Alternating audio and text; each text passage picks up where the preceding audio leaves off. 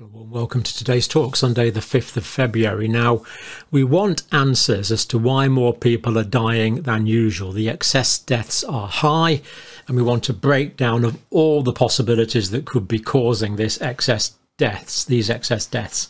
Now, this is Esther McVey in the British Parliament speaking on this matter. Let's just listen to it. Fairly brief clip. Public health. Mr. McVey. Mr. Speaker, the Chief Medical Officer recently warned that current non-COVID excess deaths is being driven in part by patients not getting statins or blood pressure medicines during the pandemic.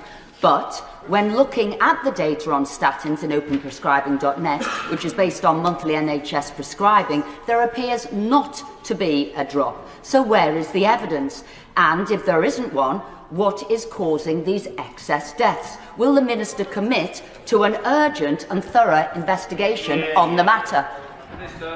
Well, we are seeing an increase in excess deaths in this country, but we're also seeing that in Wales, in Scotland, in Northern Ireland and across Europe. And there are a range of factors. There is an increase, as we saw in December, in the number of people being admitted with flu, with COVID and with other healthcare conditions. And this is not something that's just seen in this country, but across Europe as well. Bridget. Well, Esther McVey looking somewhat bewildered by that answer.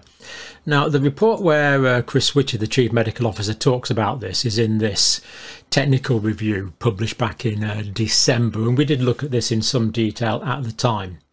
So what we need to do now is check on what is it true? So the Chief Medical Officer is saying that deaths are caused, the excess deaths are caused partly by statins and blood pressure medicines not being available during the pandemic.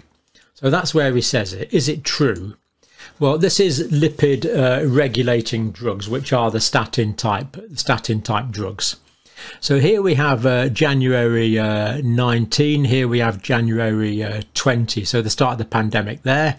So this was prescribing before the pandemic, this was prescribing during the pandemic, and there's probably, if anything, up to July 2022, we have a slight increase.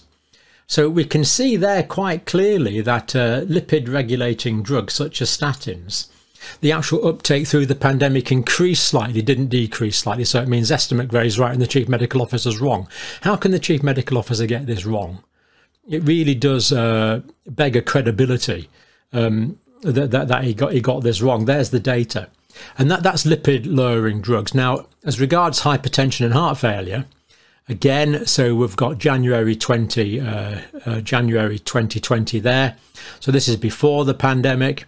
This is during the pandemic all the way up to 2022. And again, we see there's no reduction in medication for hypertension either. So Esther McVey is completely correct in what she's saying there. No question about it. Now, let's look at this in a little more detail. So the technical report's there from Chris Whitty. The data is showing that he's inaccurate. So does this bring into question the competence of the Chief Medical Officer? I mean, no one's suggesting he's being deliberately disingenuous, of course, but he should have known that. He should have been able to check that data before we put it in his technical report. To me, not acceptable. You know, these are people that we trusted implicitly through the pandemic, the Chief Medical Officer and the Chief Scientific Officer. Let's hope they're not letting us down. Now, the data that we've just looked at there, open prescribing, run by Oxford University. Cholesterol meds did not go down during the pandemic. There's the evidence. Blood pressure meds were not taken less frequently during the pandemic. There's the evidence. Now, Esther McVey called for an urgent and thorough investigation. And the Minister actually said, well, this isn't just a problem in England. This is a problem in Wales, Scotland, Ireland, and throughout the world, throughout Europe. I mean, what kind of answer is that? Yes, it's a problem. That's why we want the answer to this. So to call for an urgent and thorough review is completely reasonable. Now, the reasons that the Minister gave there, flu and COVID, we know they don't account for the excess deaths. But she mentioned other health conditions. Well, yeah, people have other health conditions and that can cause their death. So what the Minister said there was completely nonsensical. Now, the Minister concerned is actually Maria Caulfield, who I've actually got a bit of time for Maria Caulfield, really. She's the Parliamentary Under Secretary of State. First question there is, why wasn't the Minister of Health answering the question? Because this is a pretty serious matter. Now Maria Coldfold didn't do philosophy, politics and economics at Oxbridge, and she wasn't a parliamentary private intern as far as I know. She came up the hard way. She was a clinical nurse, so she knows what sick people and wounds and things smell like. She knows the reality of it. And yet she could say things that were so patently ridiculous, essentially saying this isn't a problem because it's everywhere. Her answer was nonsensical. So I can't impugn motives onto her, but I just wonder, given the whole resources of the civil service that she had at her disposal, whether Marie Coldfold actually agrees with Esther McVey and just had to toe the government line. Don't know, just thinking out loud there, really. But the reasons she gave do not account for the excess deaths, because we know these are excess deaths in addition to COVID. Yes, influenza will count for a few, but other health conditions probably account for the vast majority. And to say that people are ill because they have other health conditions is just preposterous. But that's where we're at. So answers definitely needed.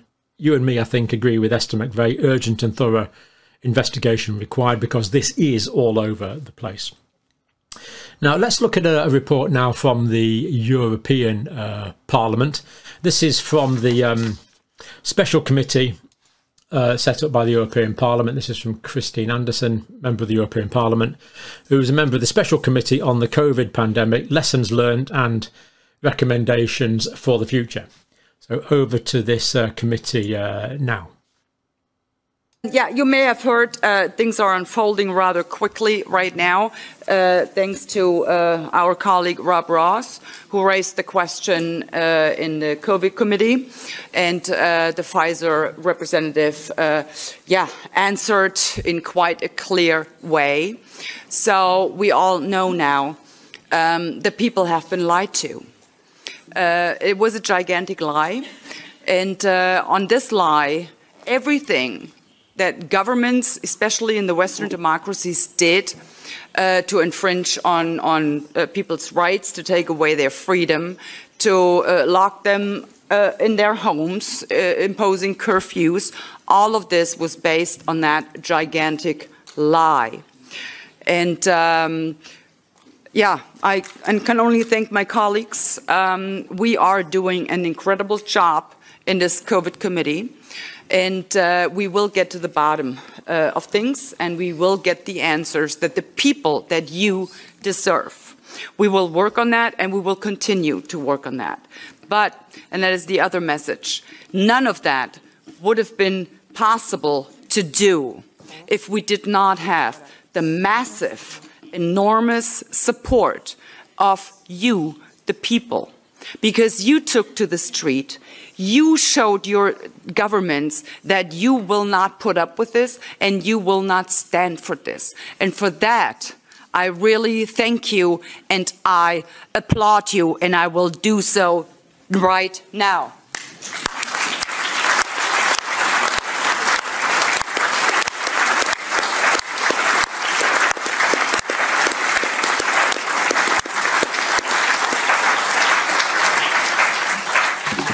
This applause was for you, the people, because we can only do so much if we do not have the support of you, the people.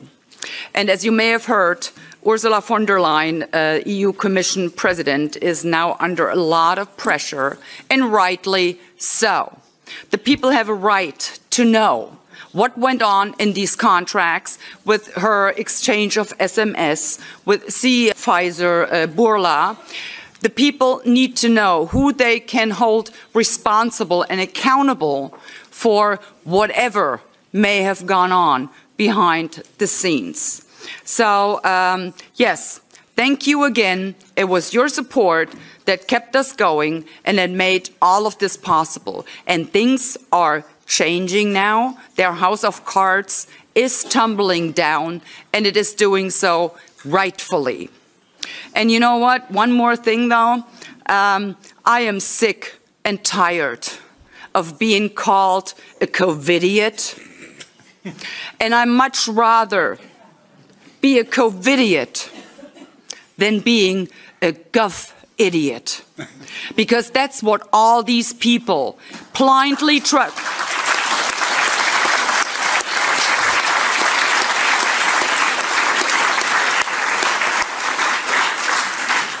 Because that's what all these people that blindly trusted their governments turned out to be. And I will say it again, it was never, never ever about public health.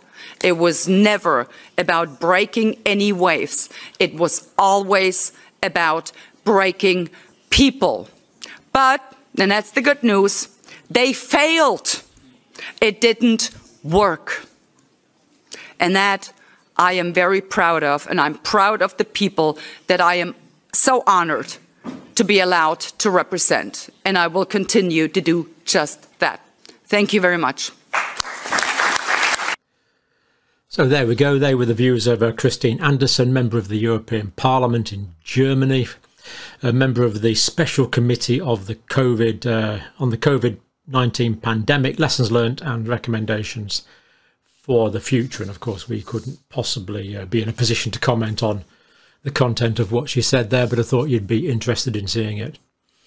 You know, it's great that our elected representatives still have freedom of speech, or relative freedom of speech.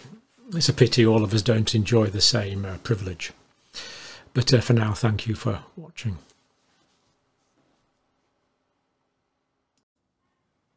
Well, a warm welcome to today's talk, Monday the 6th of March. Now, I'm going to give some information about the leaks from the British Secretary of State for Health, Matt Hancock, because I don't be denied about this, but I actually think it's in the public interest to look at some of this material, if nothing else that we need to learn for the next pandemic, which will inevitably come, or other public health crises, which inevitably will come as well. Now, this is based on this book here. Now, Matt Hancock, Secretary of State for Health, he rushed out a book, and I think rushed out is the only way to describe it. And he's called it, what's it called? Pandemic Diaries, the battle inside Britain's battle against COVID with Isabel Oakeshott. Now, Isabel Oakeshott is the co-writer of this book. And at the end of the process, or after the end of the process, the book was written. Isabel Oakeshott decided it was in the public interest to release this material, so she did release the material that she'd been given to research the book. So that's the background to this, and I've only picked a few examples because it does give us an insight into what was going on. And I think a lot of us feel great frustration, regardless of what side the pond you happen to be on. Of leadership during the pandemic was very often, really, in my view, quite appalling. Some might say misleading and disingenuous. But let's not always. Of course, there was good leaders, but you know, generally, I've got this tremendous feeling of being let down by the information I was given, by the information I was not given, by the way that the information was filtered to me, because all we had at the time was what was in the public domain. I've no special insight. And part of the reason he decided to do this was Matt Hancock did. He had access to all of the information. So while we maybe have all thought and done things where we get in the pandemic, that was done on partial information, whereas these guys at the top had all the information. So anyway, let's crack on. This first one here, Matt Hancock plans to frighten the pants off everyone. Now, and this is a direct quote. He did say that, frighten the pants off people. So was fear used as a deliberate manipulative strategy in the pandemic? If so, that would really concern me, because we want to be able to give people objective information. I often got things wrong, but I was trying to give, I still do get things wrong, but I try to give objective information as much as I can based on the information at my disposal. Whereas, as I said, these guys had a lot more information available. So Matt Hancock plans to frighten the pants off everyone about COVID. How the Health Secretary hoped to shock public into complying with ever-changing lockdown rules is the headline. Now, this is basically the leak of these exchanges. So Secretary of State for Health Have you seen the Daze survey? Now, this was the Imperial College London's React study, which was actually showing that things were getting quite a bit better at the time. But did that quite fit the narrative? So Patrick Vallance, Chief Scientific Officer, said he'd take a look at it. Matt Hancock, yup, just done presser, presumably a press release, where the media interest was only on the gloomy Cambridge survey.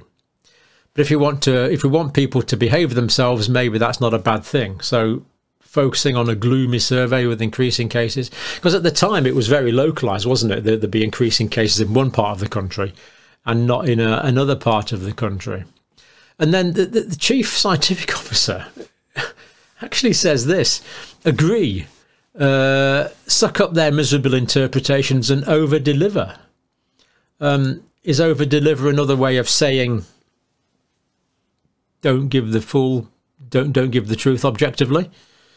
You can interpret that with whatever word you would like to use, but that's what he said. That's the direct quote there. Suck up their miserable interpretations and over-deliver.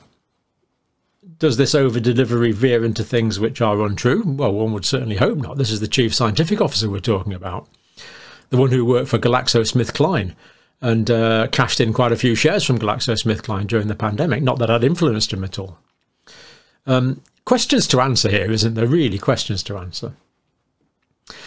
Okay, they're just WhatsApp messages, and of course, needless to say, they didn't expect these to come into the public domain. So, have I made quick messages that could be taken out of context? Yes, but the point is, this story is developing into a bit of a theme.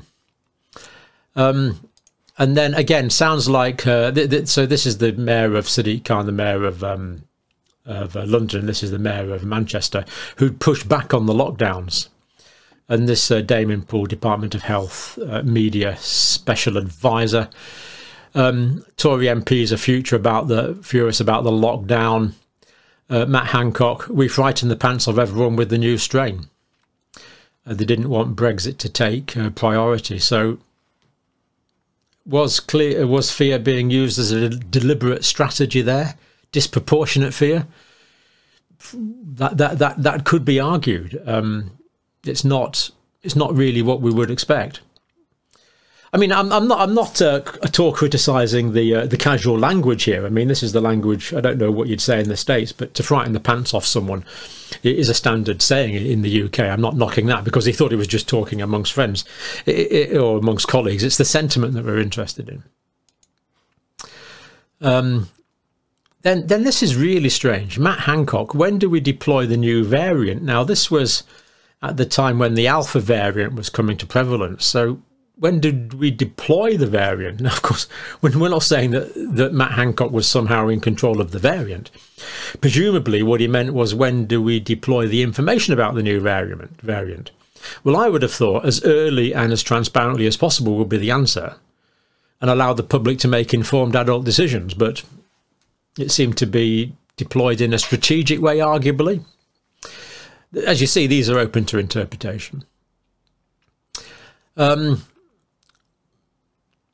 So this is Damien Poole, been thinking about the new, this is talking about the new variant. And of course, the alpha variant was quite bad. I think you made the point earlier, we need to keep schools off. So Matt Hancock agreeing that schools needed to be remain closed down. Damien Poole didn't want anyone leaking from the senior ranks. And he said, big risk with the variant. Right-wing papers go for a renewed push for let it rip. So that, in other words, don't try and control the spread of the virus.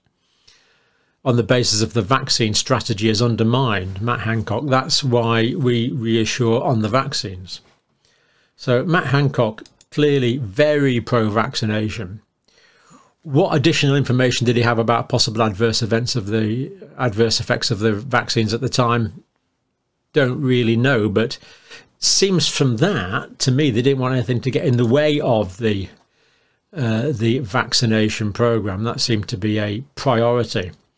And of all the WhatsApp messages that have been released that I've seen, it would be interesting to know about this when we get the full analysis, is I haven't seen natural immunity mentioned once Vaccines, yes.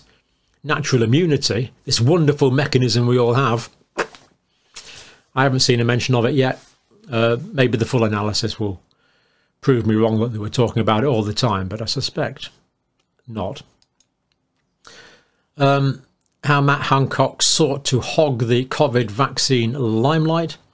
So was this vaccination programme seen as some particular political win on the part of the Secretary of State for Health? This is what this seems to imply. Wanted the credit for the vaccination programme. Front pages on vaccines are unreal. You are totally right. I must own this. So he wants to own the vaccination programme. Strangely enough, we haven't heard anything from him lately on the vaccination programme that I've heard, talking about potential adverse events of vaccination and the limited efficacy of vaccination. Maybe he only wanted to own it for a period of time. I need to meet the scientist who is at the same Oxford College I was. In the UK, we call this the old boys network. It stinks, you know. Mates from college, old school tie, old boy. No. Anyway, that seems to be what he wanted to do. They will forgive you for being in favour of lockdowns if they think you're working night and day for a vaccine. So this belief that vaccination was the only way out, which was fed down to all of us. Where's the counter argument here? There doesn't seem to be any obvious counter argument. Anyway, vaccine approval is finally cut from 20 days to 5 days. Now this is concerning. Medicines and Healthcare Regulatory Authority briefing is pretty sure. I hope there's no intimation here that the vaccine approval strategies were somehow curtailed. Let's hope that's not the case, because we were completely assured that everything was done as it normally would be for any new pharmaceutical product. Let's hope this is not undermining the veracity of that. Vaccine approval is finally cut from 20 days to 5.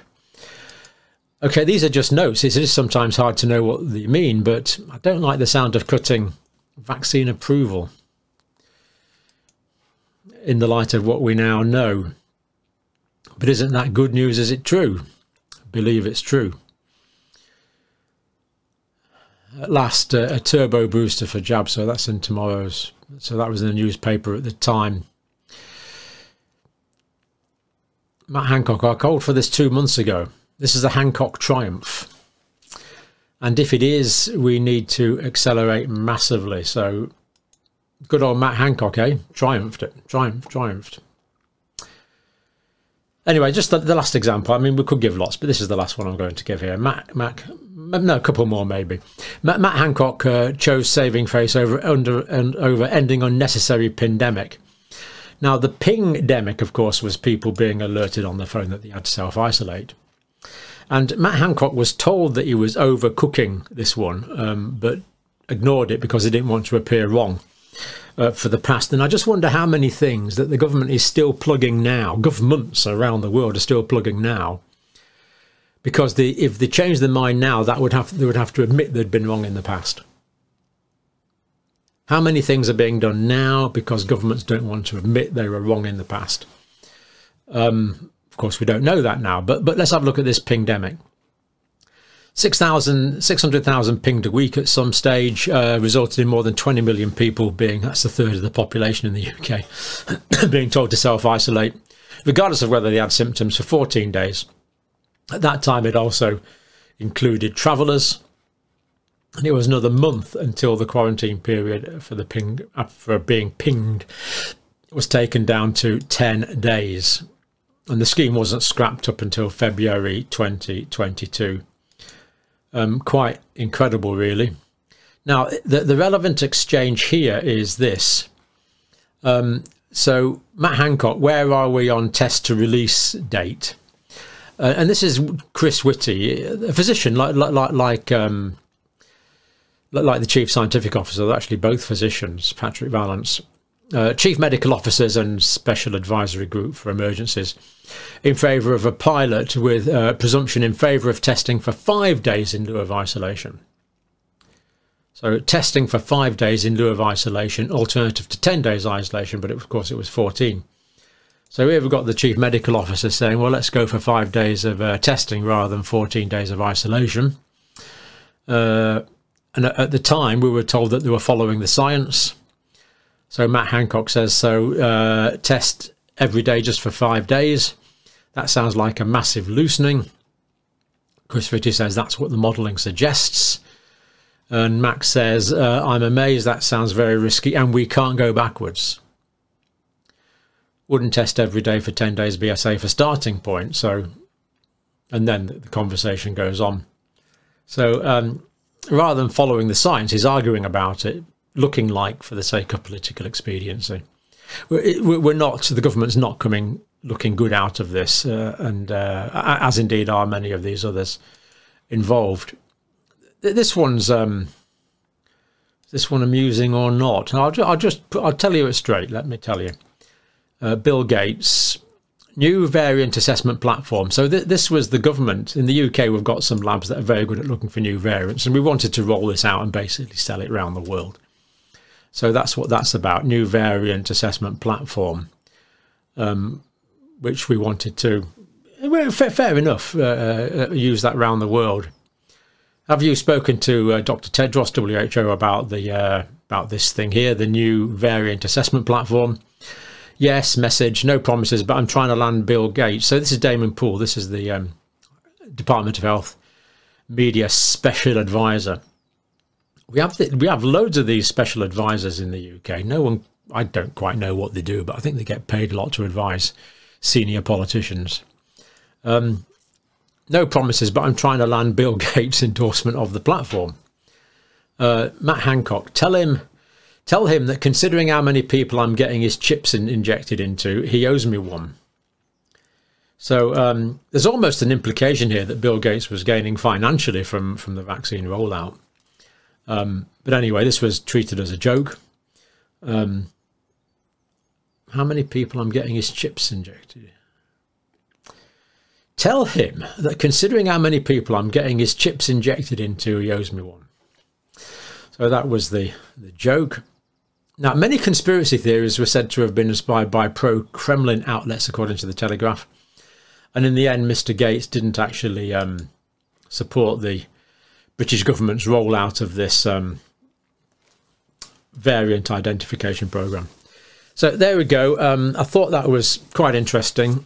Of course, the big implication for the next pandemic, where we could improve, is get better politicians next time. At least more transparent, more open, who gives us the full information, doesn't try and manage what information that us little people are able to cope with, and gives us a truthful, ongoing assessment of the situation. So more transparency required there. In this case, provided retrospectively, and I suspect Mr. Hancock is probably somewhat ruining the day he decided to get his side of the story out so quickly, because a lot of it's now in the some of the material is in the public domain. So all published in the Telegraph. The problem with Telegraph is actually paywalled, so you'd have to take a subscription out if you want to read it all in detail. But you can, you know, take it out for a few weeks and cancel it, I suppose. Interesting, and I suspect more to come on that. I think that was in the public interest for me to put that out, so I'm pretty sure I will put this online. I think I've only said what is reported in the texts. My overwhelming feeling now: disappointment, betrayal, certainly disappointment, extreme disappointment that we weren't given the information at the time to allow us to process it accurately and fully. Thank you for watching. Well, a warm welcome to today's talk, Wednesday the 15th of March. Now, questions are now being asked, I'm pleased to say, in the UK Parliament about the excess deaths which are still around, actually in most countries in the world. I'm going to play you a couple of those in a minute. For now, let's just get some orientation from the European data. And we see that there's been excess deaths here from, this is March 2022 all the way through to December 2022. So we see that the excess deaths have been in the range of 7 to about 18% at the moment, or for December. This is the Eurostat data. That's the latest data that's available. So excess deaths through all of 2022. And these are not attributable to COVID-19, or at least a lot of them are not attributable. The majority are not attributable to COVID-19. So let's go over to the first question in the House now. This one is from Esther McVeigh, Member of Parliament. Mr. Speaker. Mr. Speaker, in my letter to my right honourable friend, I noted that it's likely a combination of factors has contributed to potential excess deaths, including high flu prevalence, ongoing COVID-19, and the disruption to the treatment and the detection of conditions like heart diseases. But I know that my right honourable friend is very thoughtful about this and follows it closely, and I will endeavour to get her more detail. Mr. McVeigh. Mr. Speaker, well, I'm pleased my question has now resulted in a response for which I'm grateful. However, from that response, I was none the wiser how the government has explained the non-COVID excess deaths we've seen. So can the Minister give us an insight into the reasons for the non-COVID excess deaths since the pandemic? Well, Mr. Speaker, even if we just take one particular disease like CVD, we see that there was disruption to both screening and then to referrals and then on to treatment from the COVID pandemic. And this was noted at the time that this would happen and there would be consequences from it. But let me set out in more detail to her all the exact facts and figures on this, because I know she's been following it very closely. Good. So it looks like Esther McVeigh is going to be given more details on that. I wouldn't hold your breath, judging by the quality of the Minister's answer there. CVD is not a term we use. Cardiovascular disease, maybe ischemic heart disease, but it's just not a term we would normally use. So basically, he said nothing, and Esther McVeigh there said she's none the wiser. So disappointing that members of Parliament aren't getting a satisfactory answer. Let's look at the question asked by Mr. Andrew Bridgen, another member of Parliament. Mr. Speaker, after a pandemic which saw considerable excess deaths, we'd normally expect a period where there'd be less than the expected number of deaths, as those who sadly passed before their time during the pandemic reduced the figures of the numbers passing after. That's not what we're seeing, Mr. Speaker. Indeed, when looking at the deaths registered weekly in England and Wales, produced by the ONS, excess mortality in England, produced by the Office for Health Improvement, and the Disparities and Mortality Monitor, produced by Continuous Mortality Investigation, the Office for Statistics Regulation stated last month all three do reflect the trend of a marked increase in excess deaths. Can we please, therefore, have a debate in government time on excess deaths, an issue which sadly affects every constituency and every community in the land? Well, I thank the honourable gentleman for raising this. It is incredibly important that we analyse and we learn from our experiences in the pandemic to ensure that we are as prepared as we can be if, God forbid, such circumstances rise again. I think this is an issue that a lot of members across the House will want to focus on, and I would encourage him to apply for a debate in the usual way. Well, that was Penny Mordaunt, the Minister, and if she gave an answer there, I don't think I quite caught it. She shares the concern, which is good, and she's worried about another pandemic, which, yes, is a potential. But basically, we weren't given any answers to the excess deaths. So good to see that these questions are being asked. Now, it's good to see that Andrew Bridgen had a couple of dozen MPs there, because the last time he spoke when we recorded it, when he was looking at the his concern over vaccine potential harms, there was about 7 people in the entire House, which was a complete disgrace. So a few more people there for Mr. Bridgen, which I'm delighted to see. Now let's look at some more data while we wait for the ministers, who are so keen to help. Let's wait for them to get back to us. But there again, we've been waiting. This is the European data. We've been waiting for over a year now. So quite why we're paying these guys, I'm not sure. Anyway, this is the excess mortality deaths from all causes in different countries. Now, this is high here, of course, because of the pandemic waves. We would expect that. But we do see that it still remains high. So here we see that we've got above average figures in Ireland, Australia, New Zealand, Netherlands, United Kingdom, Canada.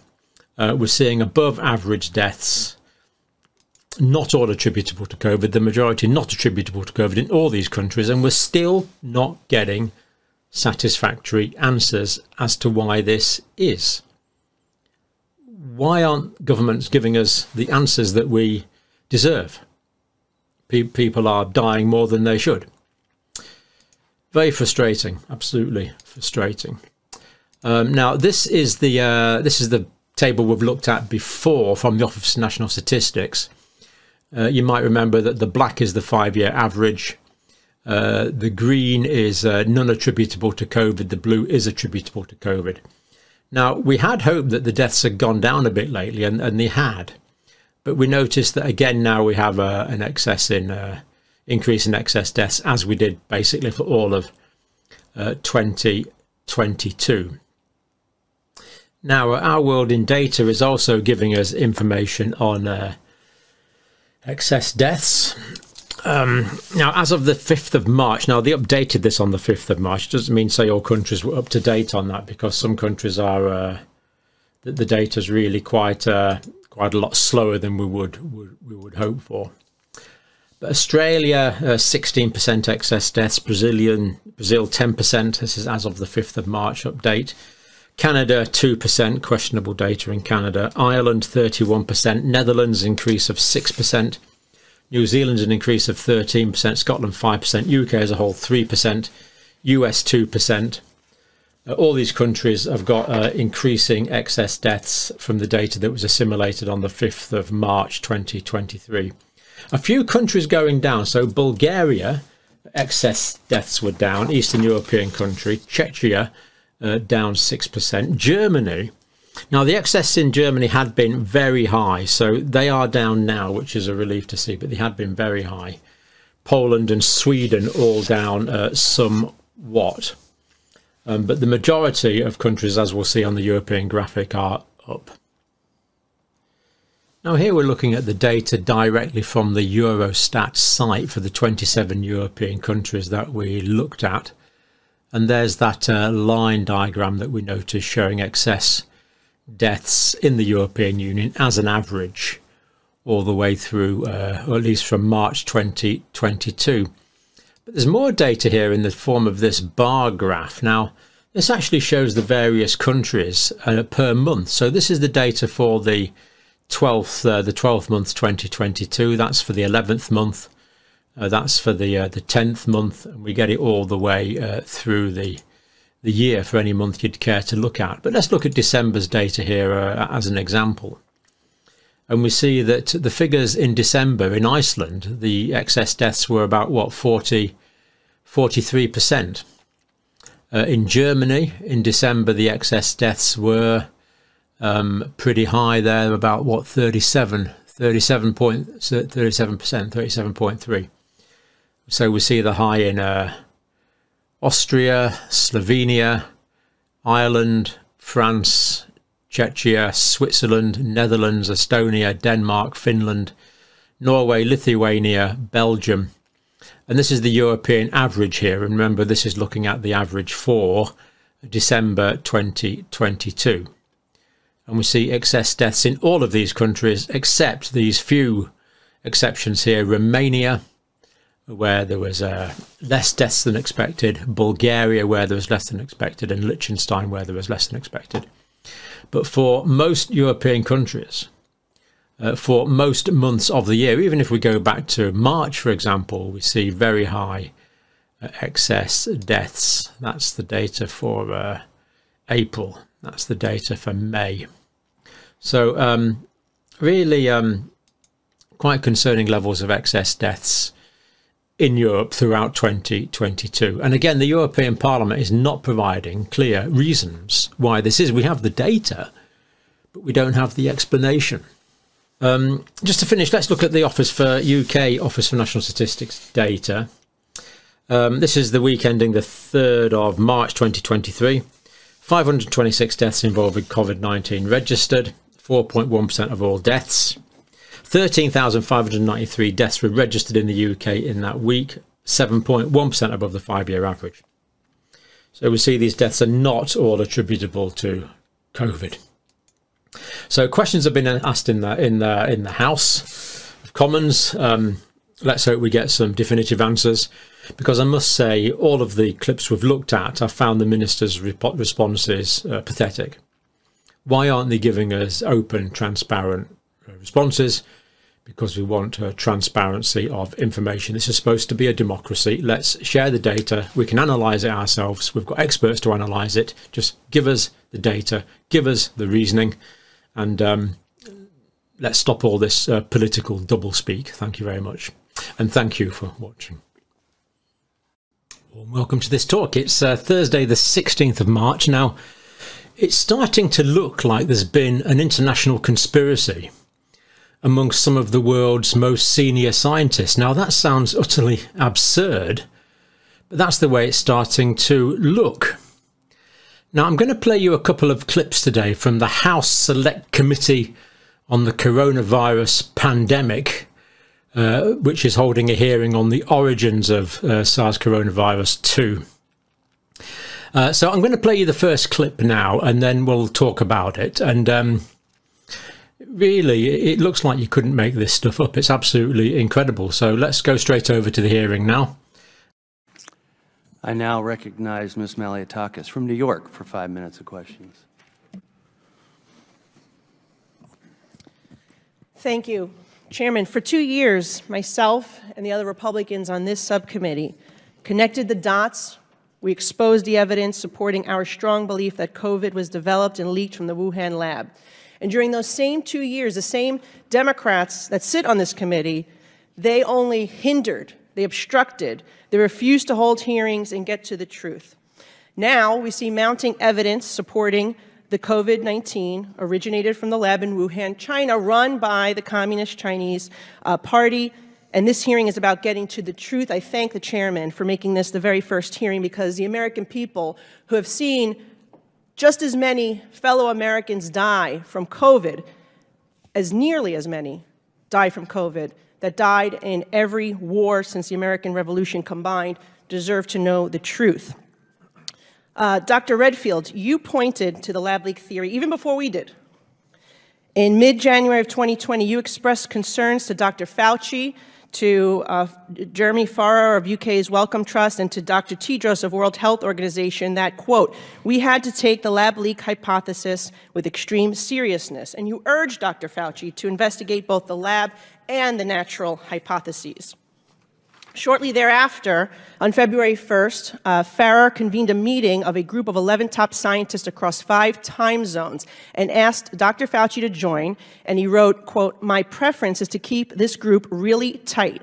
Obviously, ask everyone to treat in total confidence, unquote. Dr. Redfield, you were excluded from this call, but up until then, you had been on you were included in every other conversation. What changed? Why do you think that you were excluded from these conversations? Thank you very much. I think just to emphasize, in early to mid-January, I did have multiple calls with Fauci, Farrar, and Tedros about how important I thought it was that science get engaged in aggressively pursuing both hypotheses. I also expressed, as a clinical virologist, that I felt it was not scientifically plausible that this virus went from a bat to humans and became one of the most infectious viruses that we have for humans. All viruses are not the same. So when you look at coronaviruses, for SARS and MERS, for example, when they entered the human species, which they did via an intermediate, they never learned how to go human to human. Even to this day, they don't know how to go human to human. So you can't equate Ebola with a coronavirus. Now, why do you think you were excluded from those calls? Because it was told to me that they wanted a single narrative, and that I obviously had a different point of view. Okay. In emails following the conference call, 4 of the 11 scientists told Fauci that they all found the genetic sequence inconsistent with expectations from evolutionary theory, basically what you're saying. However, just 3 days later, these 4 scientists had drafted a paper arguing the exact opposite, and that's now the infamous proximal origin of SARS-CoV-2. Our investigations show that this paper was prompted by Dr. Fauci, among others, with a goal to disprove the lab leak theory. What is the likelihood that these scientists came across additional information just 3 days after making these statements to conclude with such certainty that COVID-19 came from nature instead of the lab leak that they thought it was 3 days earlier? Yeah, I think it's unfortunate. Again, I've said this before, that this whole approach that was taken on February 1st and subsequently in the month of February, if you really want to be truthful, it's antithetical to science. Thank you. Science has debate, and they squashed any debate. Thank you. Given what we know now and looking at all the conversations in February of 2020 and before the release of the paper, do you think that Dr. Fauci used this paper to hide the gain-of-function research created this virus? I can't talk about Fauci's motivation. Do you think that the paper does hide the truth? I think it's an inaccurate paper that basically was part of a narrative that they were creating. Remember, this pandemic did not start in January at the seafood market. We now know there was infections all the way back into September.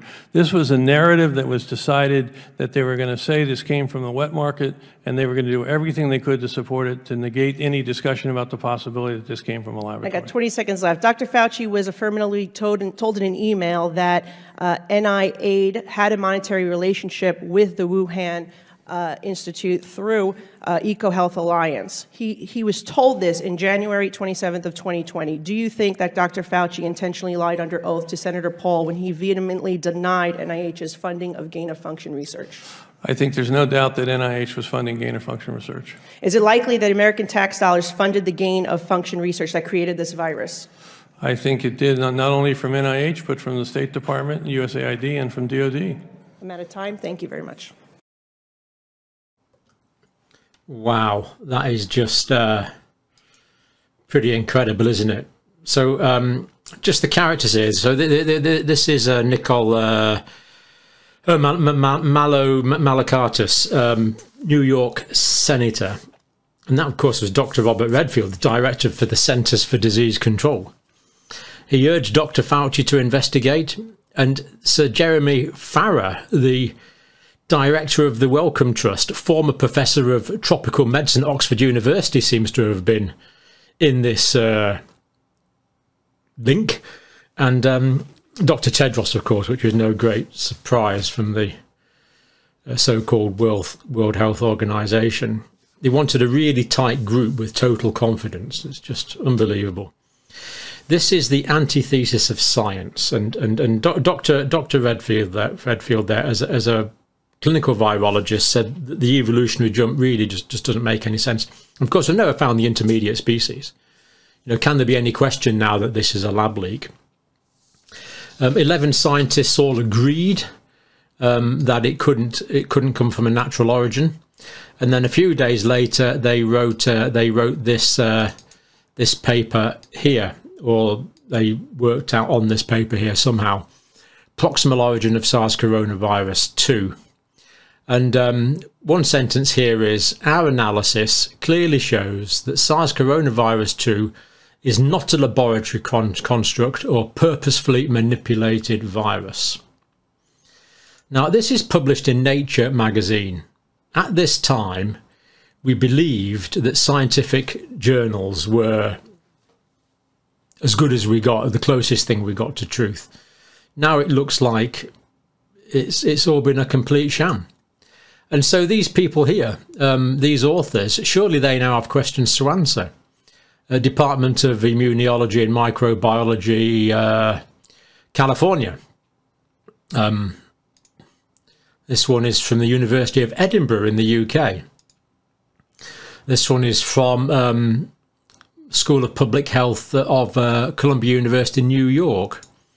School of Life and Environmental Sciences, School of Medical Science, University of Sydney, Australia. I mean, this appears to be an international conspiracy. It is quite unbelievable. Because apparently this group of 11 scientists who were on this call, we were not told who they were, but they got together, agreed it was evolutionarily impossible for this virus to jump. And then we got this paper here, and this paper was first published on the 17th of March 2020. Quite incredible. And then, of course, talk about Dr. Fauci there. Now, Dr. Fauci assured us that he was the science. Is that what he said? I am the science. So in other words, if you disagree with me, you're disagreeing with science. Now, some might think that's a little bit arrogant for someone who's got about 40 years of administrative experience. Plenty of articles on this. This is one of the more amusing ones I found here, where Elon Musk was commenting on this I am science statement that refuted all criticism of COVID policy. Just how can a scientist say I am the science? It's just, the arrogance is just beyond description. Science works by this dialectic progression of arguments. So Dr. Redfield there, former director of Centers for Disease Control, National Institutes of Health money went to the EcoHealth Alliance, that went to Wuhan. No doubt National Institutes of Health funded gain-of-function research in the Wuhan laboratory. It really couldn't make it up. Now, I'm going to play you one more clip because this adds quite a lot of context that's pretty useful from the same hearings. Let's listen to this one I now recognize the chairman of the full committee, Mr. Comer from Kentucky, for 5 minutes of questions. Thank you, Mr. Chairman. One of the prevailing themes of the pandemic has been scientists' use of the media to downplay the lab leak theory. Mr. Wade, in your career you worked at Nature magazine, Science magazine, and the New York Times. Would you agree that the scientific establishment used the media to downplay the lab leak theory? Microphone. That's a complicated issue, Mr. Comer. I think the media was used. It was used in this particular campaign to establish the natural origin theory. The scientific community is very afraid to speak up on political issues, and I think the reason is that the government grants are handed out through this system of peer review committees, right. And so you don't want any single scientist on your peer review committee to vote against you. Therefore, because you won't get your grant, it's so competitive. So therefore, scientists are very reluctant to say anything that is politically divisive or might turn other scientists off against them. This means that they cannot be relied upon in the way that I think we would like them to be independent and forthright, right, and call it as they see it. Okay.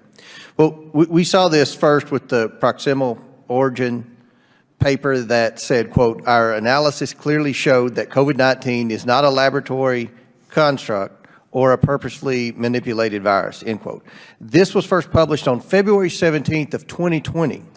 Each witness, I have a simple question, yes or no. Was there science available to make such an unequivocal statement against the possibility of a lab leak that early on in February of 2020?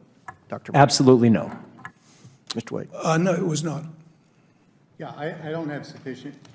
I don't have sufficient frame of reference to give an answer. No.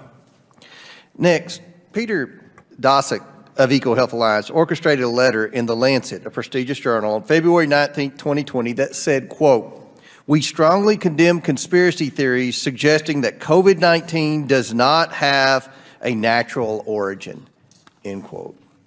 Each witness, yes or no, is the possibility COVID-19 leaked from a lab a conspiracy theory? Dr. Absolutely not. No. I would say no, but also it has been approached as such. Dr. No. Redfield. Dr. Redfield, I want to stick with you. You have said before that you were locked out of conversations about the lab leak by Dr. Fauci and Dr. Collins. Do you think they kept you out of the conversations because you believe COVID-19 may have come from a lab?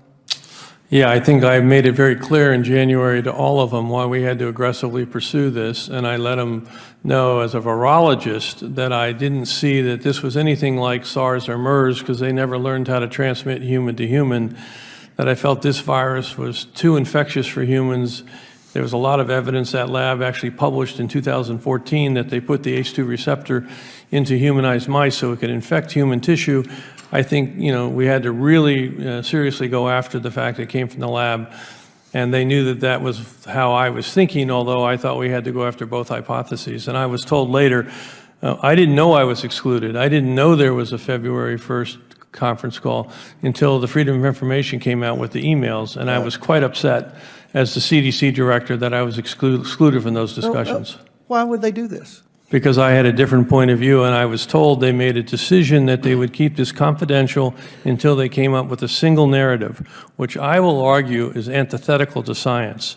Science never selects a single narrative. We foster, as my colleague here just said, we foster debate.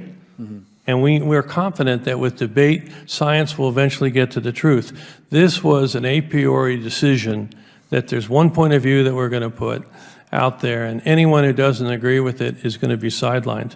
And as I say, I was only the CDC director, right, and I was sidelined. Well, I think Dr. Fauci and Dr. Collins got caught with their hand in the cookie jar. They got caught supercharging viruses in an unsecure Chinese lab. They wanted to push the envelope, and so they got together to cover themselves, cover up their story, and wipe their fingerprints of the virus that has killed more than 1 million Americans. To quote Jurassic Park, they were, quote, so preoccupied with whether or not they could, they didn't stop to think if they should, end quote. Good grief. Right, okay. Supercharged the virus. So that's James Comer, congressman from Kentucky, the chair of the committee. So Mr. Wade there involved in a lot of publishing, saying that the government grants are basically awarded to people who don't rock the boat. Therefore, there wasn't a lot of boat rockers. You know, we needed a man and a woman to stand in the gap, and did we get one? Well, not many, and those that we did were silenced by the media. And of course, most of us were swilling around in complete ignorance. We were treated like utter mushrooms during this time. Naively, it now turns out, trusting international scientists, taking them at their word, believing that the peer review process for journals worked and would filter out inaccurate material, when in actual fact this was published in peer-reviewed journals. The Nature Journal, the Lancet Journal, I mean, these are, we thought, these were the bedrock. The damage this has done to confidence in science is indescribable. The scientific process is still probably the best way we've got of getting to truth. It's the way that it's handled by human beings that's the problem. It's not knocking science, but the way science has been done has been completely discredited, in my view. I love the way Dr. Redfield was so definitive in answering his questions. No. What he talked about there was ACE2 receptor. This is probably how the gain of function was done. ACE2 receptor was put into humanized mice. Now, this is genetic jiggery-pokery. And basically what they do is they'll take a human gene, in this case the gene to make the ACE2 receptor, which of course is where the SARS coronavirus 2 spike protein fits in. They put that gene into a mouse. So you get a mouse that's part human and part mouse. It still looks like a mouse, but it's got a human gene in, or several human genes, to make this ACE2 receptor. Now, some of you might find the idea of these transgenic human mice organisms distasteful to begin with, but that appears to be what they did. Then they could continuously reinfect the mice with the SARS coronavirus 2, multiple generations of infection, take out the variants which were more transmissible between mice. And because this was done in mice, but it was actually a human ACE2 receptor, then by definition, it was going to be more transmissible in mice. So Middle East respiratory syndrome that Dr. Redfield talked about, SARS coronavirus 1, which Dr. Redfield talked about, weren't that transmissible. The reason we had the pandemic is firstly that the SARS coronavirus 2 was highly transmissible, and secondly that it was transmissible before the patients were fully symptomatic, or even before they were symptomatic at all.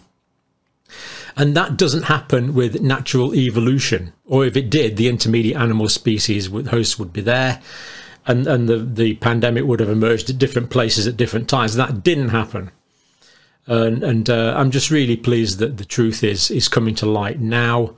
The disillusionment, the betrayal let down by governments. I mean, we believe our senior scientific officer at the time might have been involved in trying to dampen down, shall we say, the lab leak hypothesis. Some of the most senior scientists in the world, I feel, betrayed because the information we're given at the time didn't allow us to see this. It's now coming out, and it's just a complete international disgrace. So it now looks like American money funded the research that went to Wuhan that caused the release of the accidental release of the virus, and that caused the pandemic. This is now a very real possibility, and let's hope that this committee can come to some definitive conclusions. And I think that there's a reasonably good chance that it will. Hopefully we'll be hearing from Dr. Fauci and Dr. Collins, who, according to Mr. James Comer, got their hand caught in the cookie jar. Let's hope that we hear from them soon. Unbelievable. Absolutely unbelievable. I'll leave it there while I'm still in professional mode, and thank you for watching.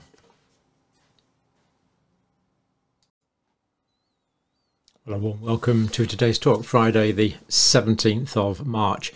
Now, today in the British Parliament, Mr. Andrew Bridgen gave an incredibly well thought out, well researched speech because he's concerned about potential adverse events following COVID vaccination. Now, as soon as he started to speak, everyone from the Houses of Parliament left. It was like a walkout protest. It's just a national disgrace. There was 2 Conservative MPs left apart from Mr. Bridgen. There was 3 on the front bench who had to be there. There was no one from Labour, no one from the Liberal Democrats, 0 MPs from the Scottish Nationalists. Just a complete disgrace. I can only assume they're under orders not to attend, because it really was quite incredible. And you can just see the empty benches for yourself. Anyway, I'm going to play it. It takes about 10-15 minutes. Obviously, Mr. Bridgen is privileged and can say things I'm not allowed to say. So let's give him our attention now, because it is a remarkably good speech, and it does cover a lot of the points that we have talked about ourselves recently on this channel. So over to Mr. Bridgen now. Bridgen. Mr. Deputy Speaker, on the 13th of December last year, I was kindly granted an adjournment debate on the potential harms that emergency use experimental mRNA COVID-19 vaccines cause. It's fair to say that night my life changed.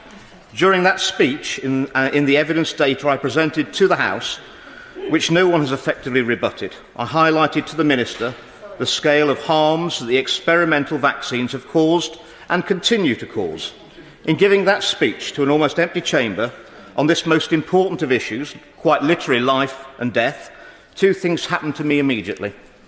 First, I was cancelled by the mainstream media, despite sending a data sheet in the wake of the debate, scientifically evidencing every point that I made. Not one media organisation wanted to talk about the issue of serious harms or death occurring as a result of the mRNA vaccines. Mr. Deputy Speaker, I fully expect that they will show the same level of disinterest in today's debate. It's what we've come to expect from a media more interested in navel-gazing at the pontifications of Britain's foremost football pundit instead of the horror and tragedy of excess deaths taking place before their very eyes. Some 3 months on from that speech, and a scattering of reports are now appearing in the mainstream media, sadly, the number of people affected in the UK and across the world cannot be ignored or hidden indefinitely. I will on that point. Will you accept that there's a bit of a light on the horizon in that this week alone, the Daily Express has had 4 full pages on this subject? I thank my right honourable friend. He's a stalwart supporter for those who've been vaccine harmed, and I do hope that we can see some light at the end of the tunnel, and hopefully this speech today will bring more light into the darkness. In truth, I care little about being cancelled by the media, because in the wake of that speech something far more important has happened. I was contacted by thousands of people offering their support, and received many hundreds and hundreds of emails from all over the globe recounting to me their own stories of the harms caused in the wake of their or their loved ones' COVID vaccination. I've been contacted by parents in my own and surrounding constituencies thanking me for questioning why we're giving these experimental vaccinations to healthy children and young people that patently do not need them and gain no protection from them.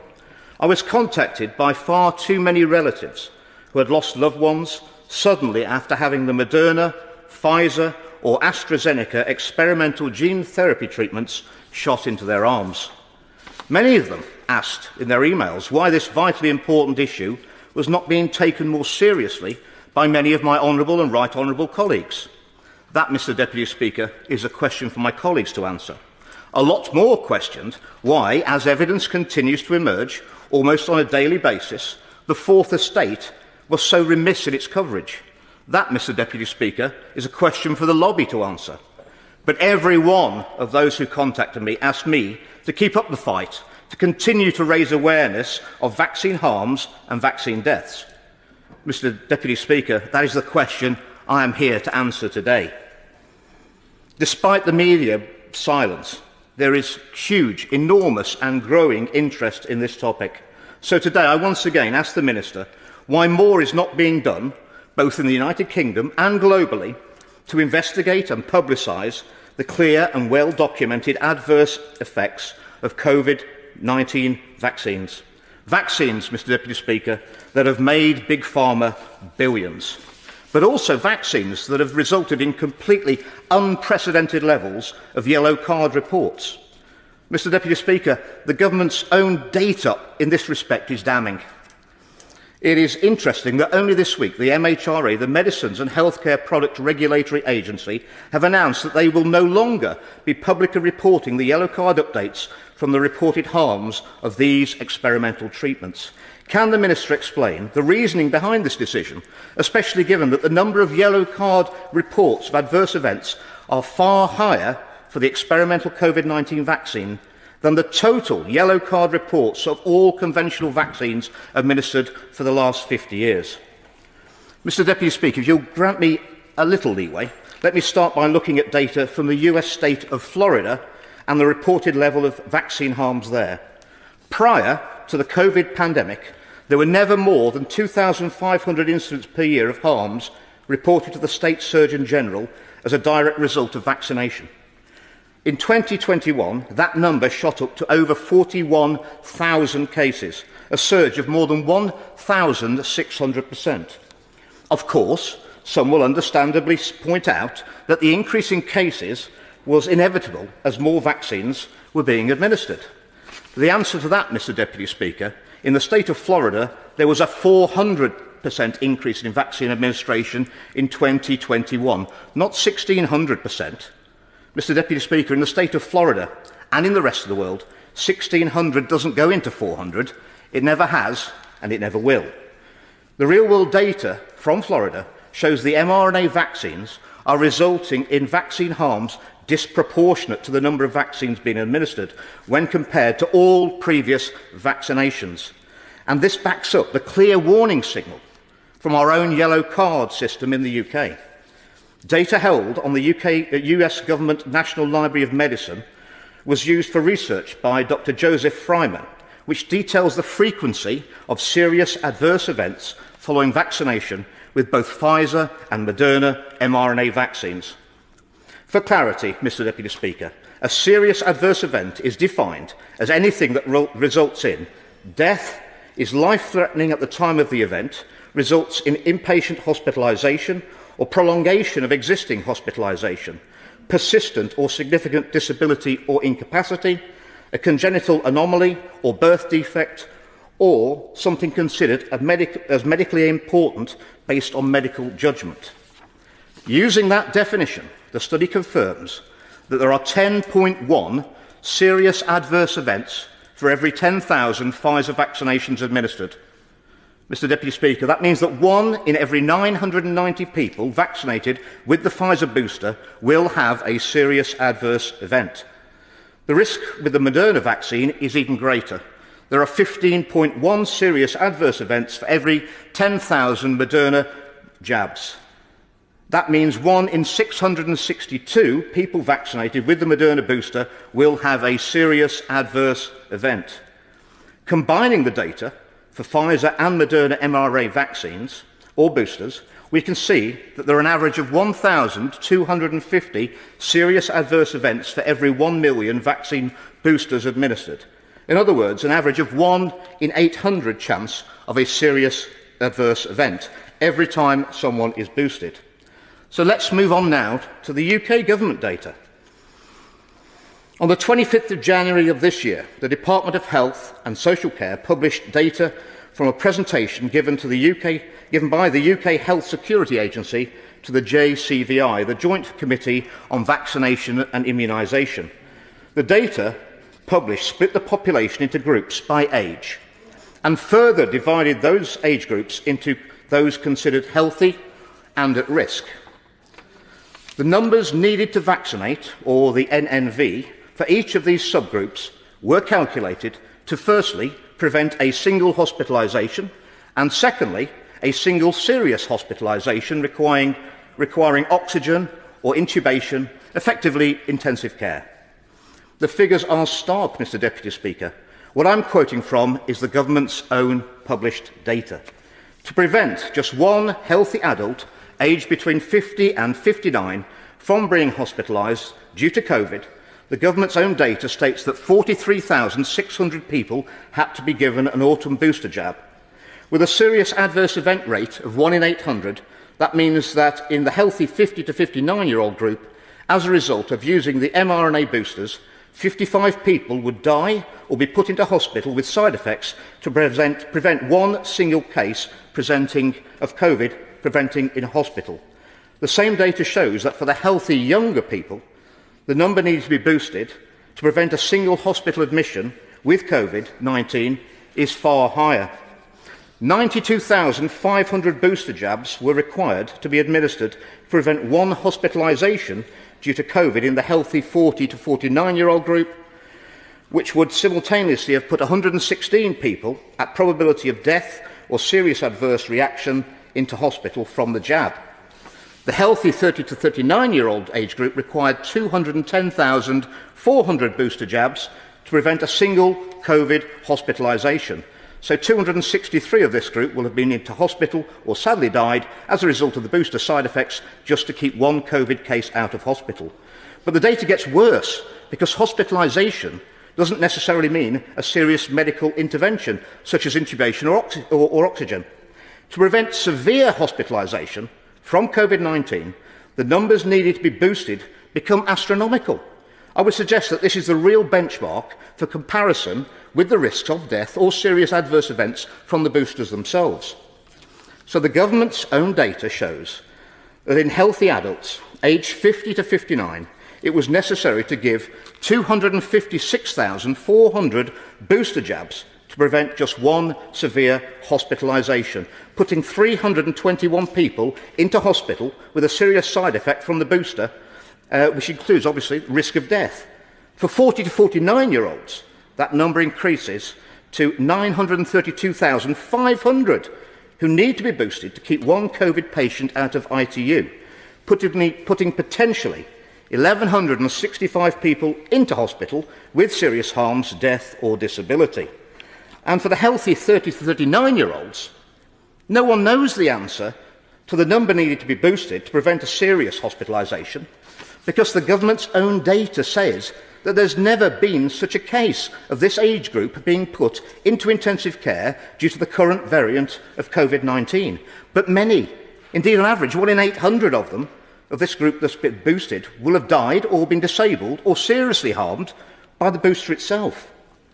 Let me focus now on the most vulnerable group for which the government data is available, the over 70s with comorbidities, the most vulnerable group in our society. According to the government's own data, it would be necessary to administer 800 vaccine boosters to prevent just one hospitalisation for a patient over the age of 70 in this highest risk group. Mr Deputy Speaker, that means that all the most vulnerable group in our society are doing, by being boosted, is swapping one risk from COVID of hospitalisation for exactly the same risk from the booster itself. But of course, in the process, Big Pharma is making huge profits. Mr Deputy Speaker, we've looked at the health implications of the vaccine programme. Now I want to look at some of the costs implications of the booster programme in the UK. Total funding of COVID-19 vaccination programme in the UK up to the end of March this year is budgeted at £8.3 billion. In February 2022, the GP online website, championing general practice professionals, published that GPs and community pharmacies were being paid £24 per dose for administering vaccines. That figure increased to £34 per dose at dedicated vaccine centres. These costs, of course, do not include the cost of the experimental vaccines themselves. For ease of calculation, I will count those at £20 per dose across the board. I will be generous and use the lower of the two figures for administering the vaccine, giving a total cost of £44 per dose.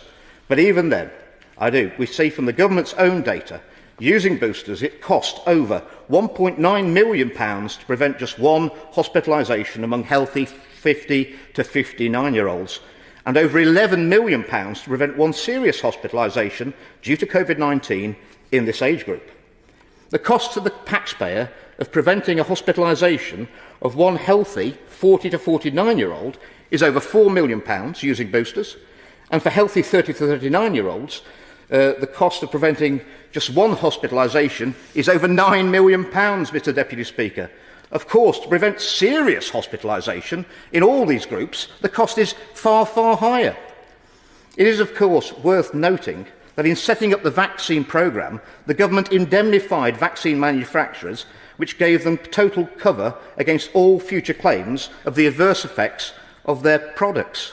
Given what I've already explained about the incidence of serious side effects, that cost may well be extremely significant to the taxpayer on top of the obvious human tragedy and loss which is self-evidently happening. The data is clear. For all healthy people and all those considered at risk under 70, the probability of being seriously harmed by COVID are seriously outweighed by the risk associated from the experimental vaccines and boosters.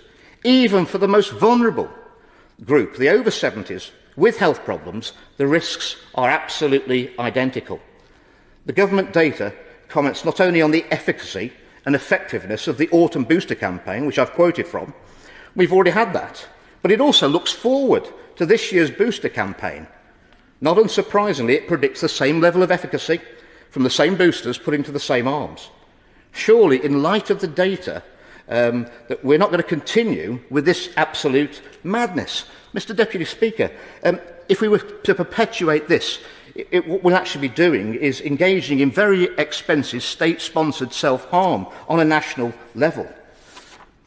Mr Deputy Speaker, in the winter of 2020, the experimental mRNA vaccines were announced to the British public as being safe and effective. That narrative was repeated by the Vaccine Minister in a response to my speech in this place on the 13th of December. It is interesting that today the NHS website describes the experimental vaccines as safe and important, and it describes serious side effects as being very rare. But the truth, as we know, is somewhat different. 1 in 800 is not rare, especially when the public is expected to take multiple doses, exposing themselves again and again to the same risk. Mr Deputy Speaker, the government needs to be honest about this, just like they need to be honest about the fact that the MHRA is funded 86% by Big Pharma. The experimental mRNA vaccines from the manufacturer's own trial data are not safe, with an average of 1 in 800 people taking them facing death or serious injury as a result. Despite the initial and repeated assurances, the experimental mRNA vaccines from the government's own data, they are not effective at preventing infection, transmission or hospitalisation from COVID-19.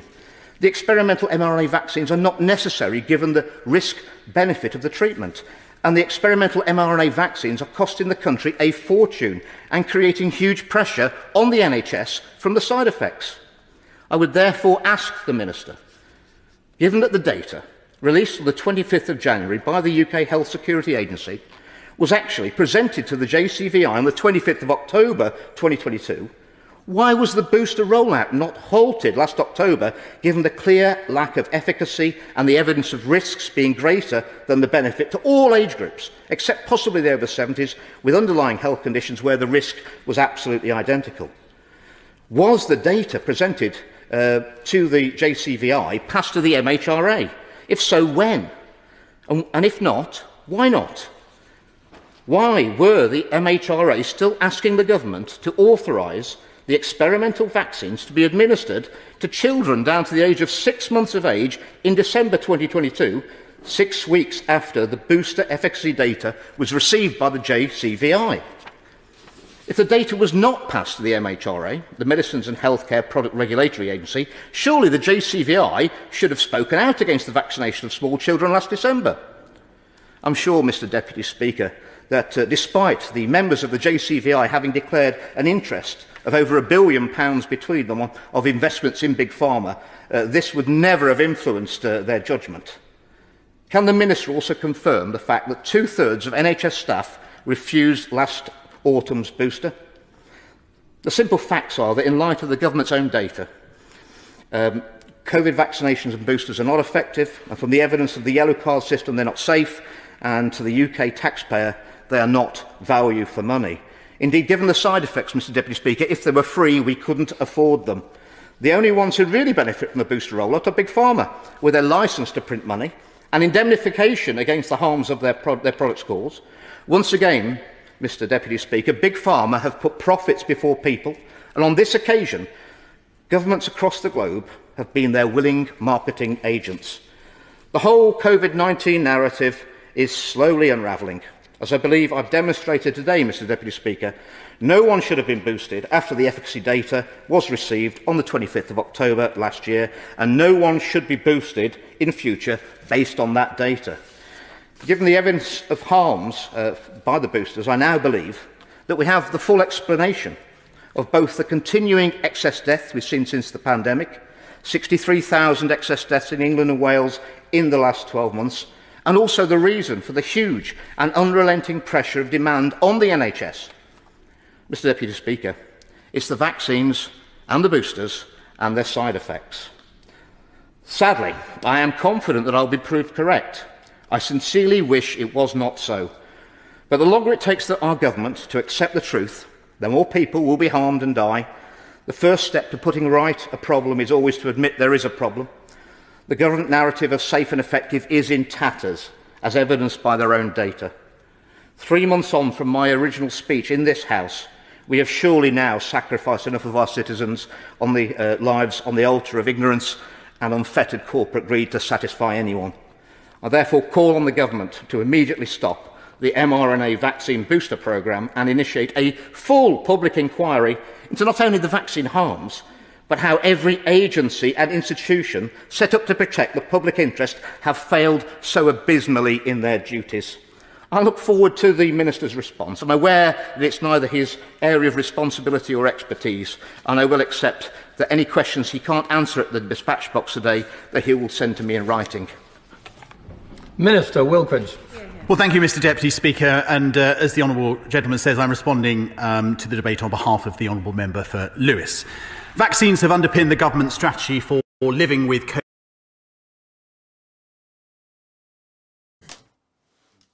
I'll give you the link to that, and you can listen to the minister's full. Well, he's not actually a minister; he's a cardboard cutout. The main qualification for what he was doing there is the ability to read. They didn't actually bother sending in a regular government minister. Suffice it to say that he didn't answer any of Mr Bridgen's specific questions. Does the fact that the Medicines and Healthcare Product Regulatory Authority is 86% funded by external industry have any bearing on the matter? Didn't answer that. The JVCI, the Joint Committee on Vaccination and Immunisation, has got $1 billion investments in Big Pharma between them. Didn't answer that one. And any of the specific mathematical evidences that Mr Bridgen gave also weren't answered. So I'll put the link. You can watch it all for yourself. And it's great that we've still got this parliamentary democracy in the UK, because clearly Mr. Bridgen can say things that I'm not at liberty to say. So I won't comment further, but thank you. I hope you've managed to listen to all that, because I think every word of that really was worth listening to, and demands a response. And of course, things that are applicable in the UK are going to be applicable in the United States, Canada, Australia, New Zealand, Europe, wherever there's been a similar public what's the word I'm looking for? Public health initiative. Thank you for watching.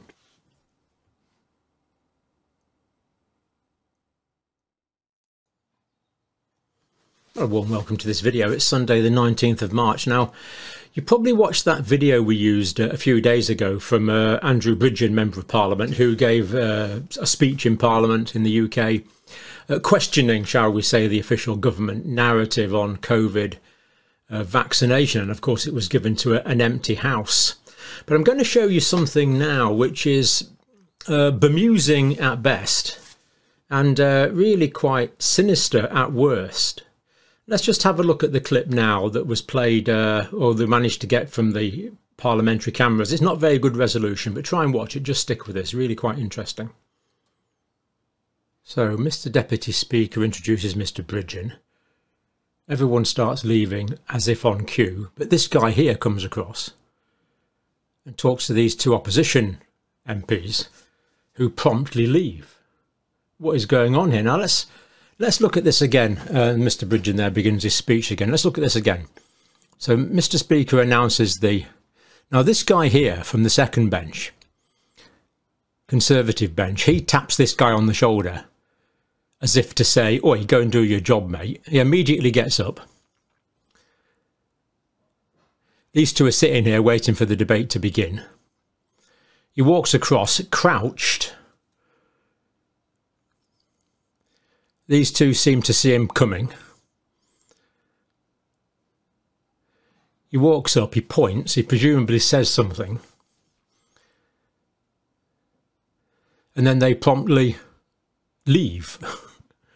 So tap, get up, walk across, tell them to leave. Obediently, I assume these are Lib Dem MPs, they leave. And he walks back crouched just in case anyone sees him, and makes a sharp exit from the chamber, crouched over in case he's observed. And these two leave, and everyone else leaves, and the entire benches leave, and Mr. Bridgen begins his speech. So, rather strange, some might think. Now, if you're from the United Kingdom, you'll realise just what a bizarre event we've just witnessed on these videos. Absolutely incredible. It's almost as if the opposition is obeying exactly what the government benches have told it to do. Now, the whole point of parliamentary democracy is we have an opposition. So Mr. Bridgen could have given his speech, and then the opposition could have said, "Well, thank you for your advance notice of this speech, Mr. Bridgen. I've had opportunity to consult with Professor so-and-so from such and such a university, and he puts a different interpretation on this figure. Let's discuss this. Let's debate this." That's the whole point of Parliament. Well, while I accept your figures, Mr. Bridgen, because they're government figures, we have to accept those, let's consider your interpretation of them and other possible interpretations and other possible correlations. That's what government opposition is supposed to do. Complete, utter failure to do that. And now, I think I know who the individuals were on this on this video, but I'm not going to say because I can't absolutely confirm it. But this is utterly bizarre. Does it mean all this Punch and Judy politics that we have across the dispatch box is just a complete sham? Because we've got here the Conservative front bench saying to the opposition, apparently, "Oh, off you go," and them saying, "Oh, yes, sir, certainly, sir." It just doesn't. It goes against the fund. It's a bit like if you're in the States. Let's imagine Donald Trump says to Nancy Pelosi, "Would you be free for a romantic dinner for two?" And she says, "Oh, yes, Mr. Trump. Oh, and by the way, I do hope you're free for a couple of hours afterwards." I mean, it just doesn't happen. You know, we don't have this cross aisle, as we call it, separation. So something very strange going on here, at best bemusing. And the way that Tory guy sort of snuck out like that, it's just, we need explanations for this. We need transparency. And I know thousands of you have asked for it on the comments. What has gone on here? Is there some sort of official narrative that's being enforced that the opposition are colluding with? Well, that video could intimate that. Who knows? Some might think it intimates that. It looks like it could intimate that. Of course, we hope it's not the case, and we look forward to clarification and transparency. So let's hope we get some transparency on this issue soon, because barriers to transparency are indeed unwelcome. So here we see the house for Mr. Bridgen's speech. This is Andrew Bridgen here. This is Sir Christopher Chope, long-term seeker after truth. This guy, I think he's the Sergeant at Arms. He has to be there in case there's any fights or something, or to protect the chamber. Front bench have to be there. This one on the second bench seemed to be chit-chatting to these ones and on a mobile phone. Speaker has to be there. These are legal dignitaries. So basically a completely empty chamber, no one on the opposition benches. Now, to be deliberately cynical, this is the House when the MPs were debating their 10% pay rise under George Osborne. Plenty of people there then, standing room only in fact, when they were debating the MP's pay rise. This one, fairly full, MP planned to debate paid consultancy. So don't think this quite worked out, but they were debating whether MPs should be allowed external paid consultancies or not. Relating to the health of the nation, we have an empty House. Well, let's hope we're not dealing with a cross-party conspiracy to allow one single narrative with no deviation from that narrative. Now, I don't actually think we are. They're not that well organised and they're not that cohesive. But there's certainly events there that need explanation, and we look forward to those explanations. Of course, any of the members involved are more than welcome on the channel.